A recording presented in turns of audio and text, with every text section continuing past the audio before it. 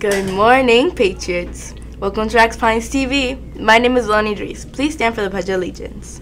I pledge allegiance to the flag of the United States of America and to the republic for which it stands, one nation, under God, indivisible, with liberty and justice for all.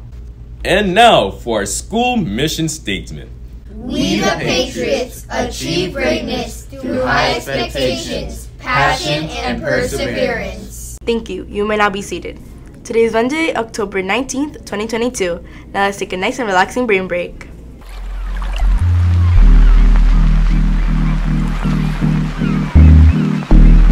Comfortably, just taking a big deep breath in through the nose, out through the mouth. As you breathe in, noticing how the body expands. As you breathe out, just watching the body soften as you gently close the eyes. And rather than the mind leading the breath, allow the breath to lead the mind. Notice the sensation of the breath.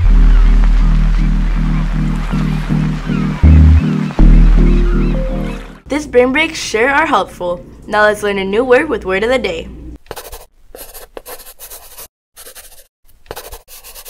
Hey Alex, how was your weekend? It was good until Sunday because a storm hit my house and all my power went out. Oh, so what did you do? We had to ignite a bunch of candles, but at least my house smelled really good. Whenever I light up candles, my house instantly smells better. Yep, whenever I ignite candles, I always love how it smells. See you tomorrow on Word of the Day. Thanks for the great new word.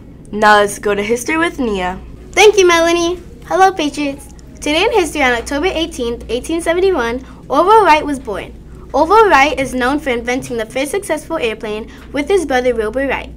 He is an inventor and aviator. An aviator is an aircraft pilot responsible for bringing an aircraft from one point to another safely and on time. Him and his brother failed many times, but that didn't stop him. When he invented his plane, it worked so well that the plane was sold to the U.S. Army. Their extraordinary success led to contracts in both Europe and the United States, and they soon became wealthy business owners. It is so inspiring how he started from only playing with toy planes to making a real airplane that actually flies. Now let's see what's cooking with Aiden. Thank you, Nia. Today's lunch is corn dog, turkey, ham and cheese sandwich, potato fries, diced pears, and your choice of milk. Students, keep in mind lunch can change at any time, and to always bring your lunch card. Don't forget to let your teachers know if you'll be receiving lunch today. Bon appetit. Now let's go back to Melanie.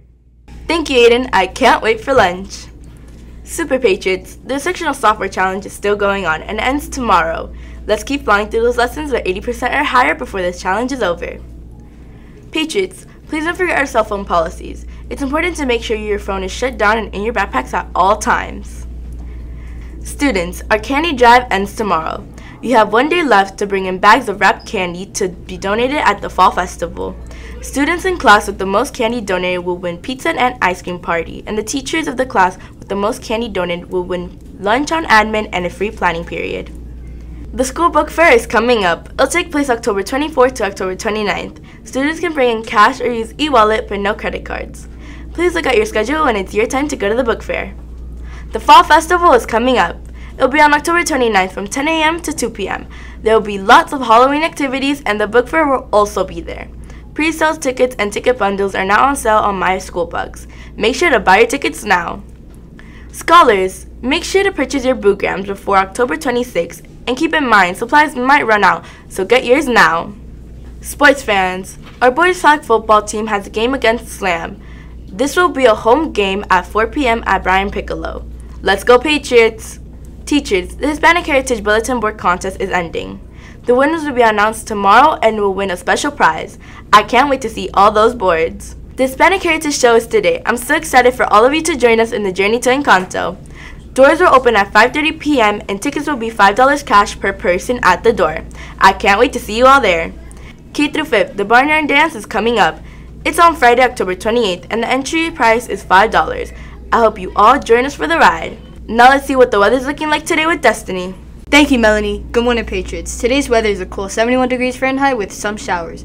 In other weather news, this is a common question asked by many people. Do umbrellas attract lightning? The short answer is no. Many believe this because most umbrellas are made of metal, and metal is an awesome conductor. If you didn't know, a conductor is something that allows electrical charge to pass through easily. Lightning strikes have more to do with how tall a structure is and how close it is to other structures. You could consider this weather myth busted.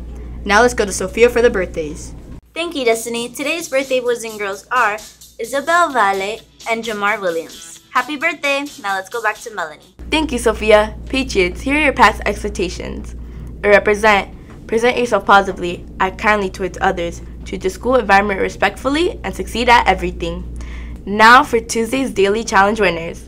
Congrats to Miss Newton, Miss Irondenkwa, Mr. Winselman, Miss Stone, Miss Arnold, Miss Merkel, Miss Galvez, and Miss Barrow. You all had the correct answer to Tuesday's Daily Challenge, which was 2 fathers and 2 sons are in a car, yet there are only 3 people in the car. How? The correct answer was, in the car there is 1 grandfather, 1 father, and 1 son. Now for today's Daily Challenge. Daily Challenge.